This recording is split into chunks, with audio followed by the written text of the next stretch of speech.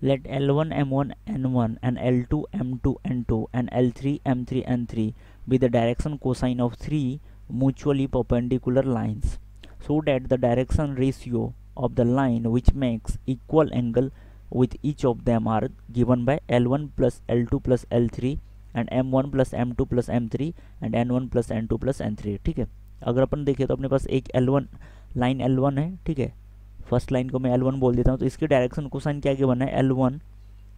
L1 M1 और N1। ठीक है, तो अगर ये डायरेक्शन कोसाइन है तो इसकी स्क्वायर का सम क्या होगा, 1 के इक्वल होगा। ठीक है, तो अगर ये डायरेक्शन कोसाइन है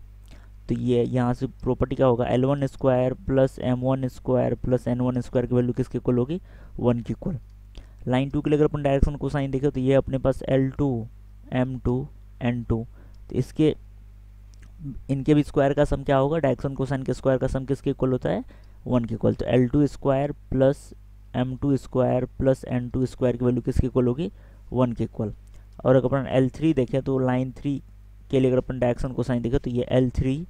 M3 और N3, तो इसके भी डायरेक्शन कोसाइन का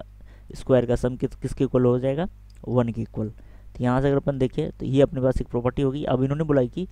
prove that the direction ratio of line which makes equal angle with each of them. ठीक है, लेट्स से तो जो गिवन लाइन है यहाँ पे उसके अगर डायरेक्शन रेशियो की बात करो, ठीक है, लेट्स से यहाँ पे इस वेरिएबल लाइन को मैं L बोल देता हूँ, और इसके डायरेक्शन रेशियो अगर अपन देखें तो इसके डायरेक्शन रेशियो क्या गिवन है यहाँ पे, L1 plus L2 plus L3, और ये गिवन है M1 plus M2 plus M3, और इसके लिए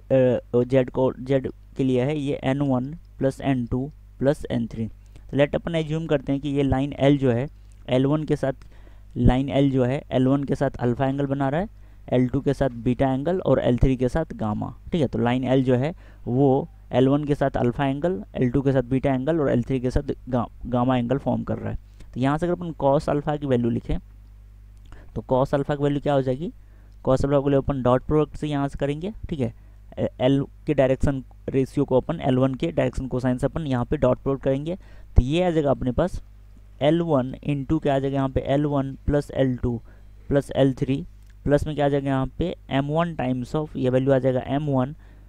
प्लस M2 प्लस M3, और यहाँ पर आ जाएगा ये N1 टाइम्स ऑफ, क्या वैल्यू आ जाएगा N1 plus N2 plus N3, और डिवाइडेड बाय डिनोमिनेटर की क्वांटिटी क्या आ जाएगी यहाँ पे, डिनोमिनेटर में क्वांटिटी आ जाएगा अपने पास, डिनोमिनेटर में क्वांटिटी आ जाएगा square root of L1 square, इसकी मैग्नीट्यूड का whole square,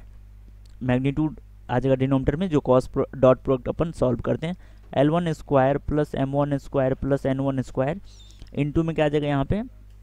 square root of, यहाँ से वैल्यू आ जाएगा L1 plus L2 plus L3 का होल स्क्वायर प्लस यहाँ पर आ जाएगा ये M1 plus M2 plus M3 का होल स्क्वायर प्लस यहाँ पर आ जाएगा ये N1 plus N2 plus N3 का होल स्क्वायर। ठीक है, तो ये यहाँ पे इसकी वैल्यू होगी। अब अगर अपन देखें तो ये इसके लिए वैल्यू होगी, इसको अगर मैं ओपन करूँगा तो इसको ओपन करके ये वैल्यू क्या आ जाएगा, ये वैल्यू आ जाएगा L1 स्क्वायर प्लस में क्या आ जाएगा यहाँ पे L1 L2 प्लस में क्या आ जाएगा यहाँ पे L2 L3 sorry L1 L2 plus L1 L3 plus यहाँ पर आ जाएगा ये M1 स्क्वायर प्लस में क्या आ जाएगा यहाँ पे M1 M2 प्लस में क्या आ जाएगा यहाँ पे M1 M3। सिमिलरली अगर अपन देखें तो यहाँ पर आ जाएगा N1 स्क्वायर प्लस ये आ जाएगा N1 N2 plus N1 N3, और डिवाइडेड बाय इसकी वैल्यू तो 1 होगी,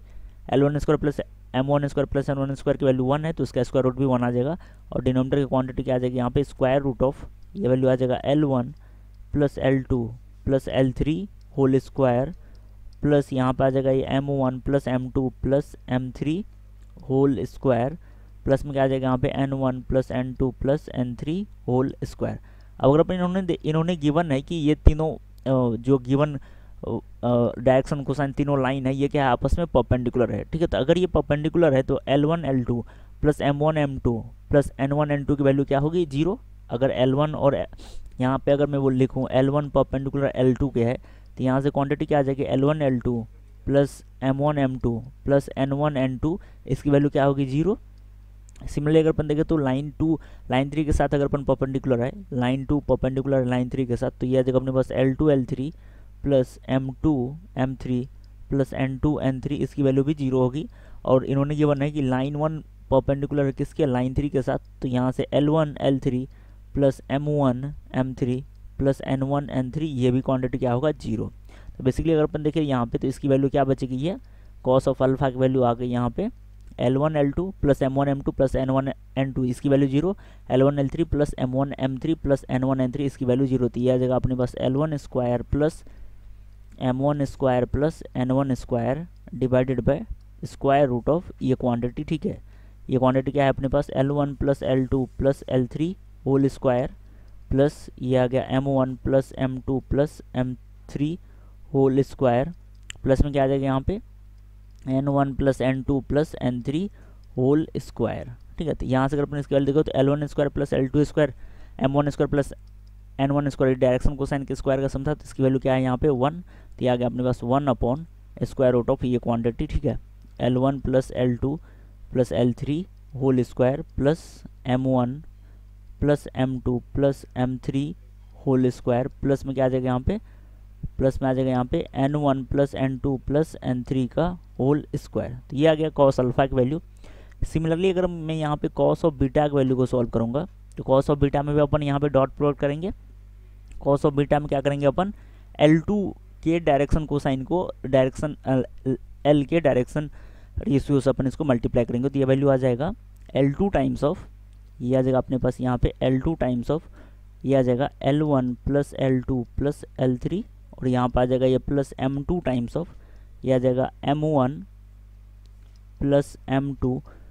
प्लस M3 और यहाँ पे ये आ जाएगा अपने पास N2 times of N1 plus N2 plus N3। तो या इसका डिनोमिनेटर में भी क्या आ जाएगा यहाँ पे इसके डिनोमिनेटर में भी सेम क्वांटिटी आएगा। इसके डिनोमिनेटर में क्या आ जाएगा यहाँ पे L2 square plus M2 square plus N2 square into में क्या आ जाएगा यहाँ पे दो वेक्टर के डॉट प्रोडक्ट और डिवाइडेड बाय उसका मैग्नीट्यूड, ये कॉस बीटा की वैल्यू हो जाएगी। और ये आ जाएगा अपने पास L1 plus L2 plus L3 whole square plus में क्या आ जाएगा यहाँ पे M1 plus M2 plus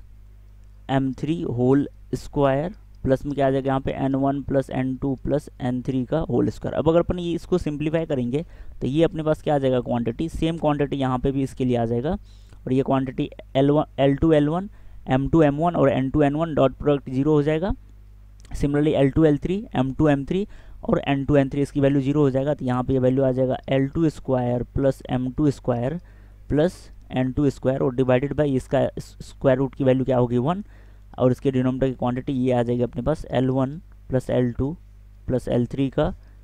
whole square plus M1 plus M2 plus M3 का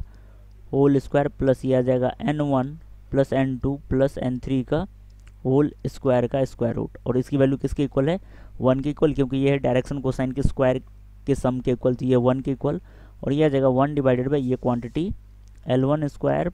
L1 plus L2 plus L3 का whole square plus M1 plus M2 plus M3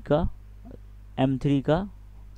whole square plus में N1 plus N2 plus N3 का whole square. तो ये cos beta की value आ गई। अब अगर अपन यहाँ से देखें तो कॉस अल्फा और कॉस बीटा की वैल्यू क्या है इक्वल है। सिमिलरली अगर अपन कॉस गामा की वैल्यू निकालेंगे डॉट प्रोडक्ट से, तो डॉट प्रोडक्ट से अगर अपन इसकी वैल्यू निकालेंगे तो इसकी वैल्यू भी क्या आ जाएगी अपने पास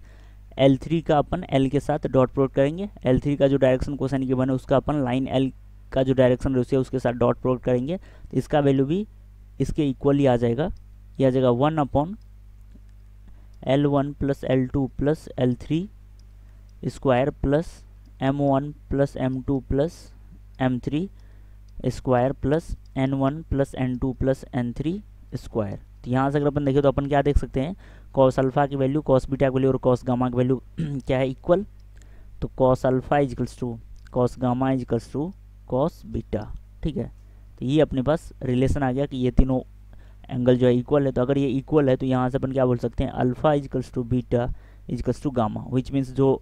गिवन लाइन का डायरेक्शन रेशियो है वो तीनों लाइन से इक्वल एंगल फॉर्म कर रहा है और यही अपने को प्रूफ करना था। तो hence this is the given situation is proved. तो यहाँ से अपने पास क्या आएगा कि जो गिवन लाइन का डायरेक्शन रेशियो है वो तीनों परपेंडिकुलर लाइन के साथ इक्वल एंगल फॉर्म कर रहा है।